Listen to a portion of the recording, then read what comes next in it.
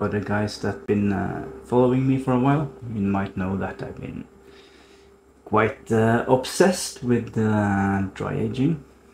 Dry aging for, I don't know, a couple of years, 3 years now.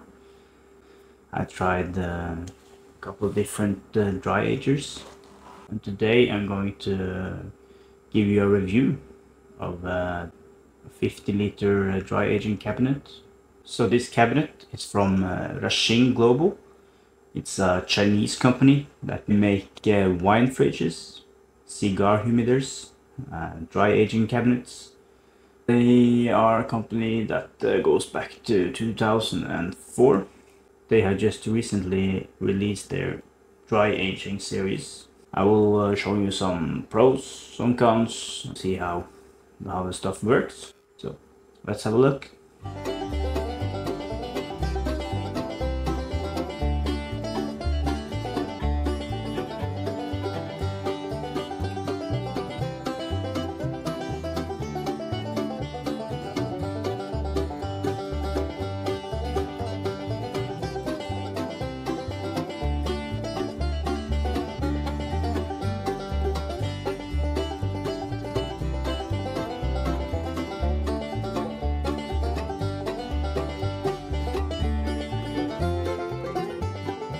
So the price of the cabinet is around $1,300, which is pretty cheap for a dry aging cabinet. So who is this dry ager for? I think it's for people that just started with dry aging and they want to take the next step, going from dry aging bags to a real unit.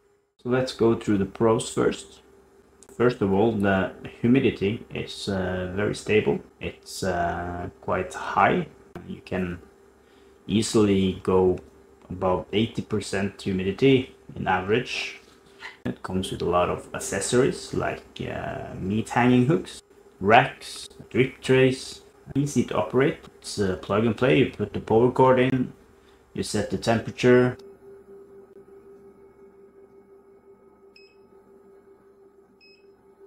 you set the humidity.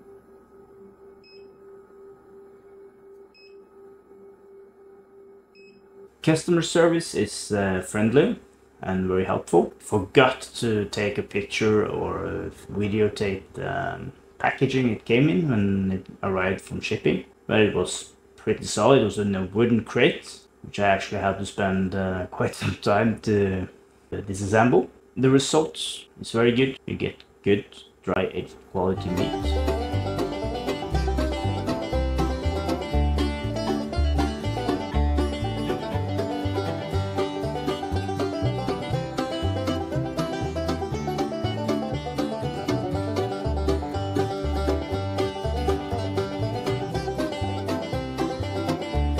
And you have your cons. Have to be one negative thing, is that it's quite noisy, makes a lot of sound, so I don't think it's suitable to have in your kitchen. I've been having it in the kitchen for some time and it's a little bit annoying. The reason for the noise is mostly because of the fans. A good dry aging cabinet needs good air circulation and hence you need fans. Hopefully they will adjust this later to make it a bit more quiet. The unit is a little bit small. Kind of wish it was a couple of liters more, like 20 or so. Then you have the lights. You can put lights on in there, but after 10 minutes or so it turns off. I have not found an option to make it stay on. So the big question is, do I recommend this unit? Yes, I do recommend this unit. It actually works really good. So if you like this short review of this dry ager, I would love it if you brought a comment down below. So maybe I will make some more reviews in the future. Take care.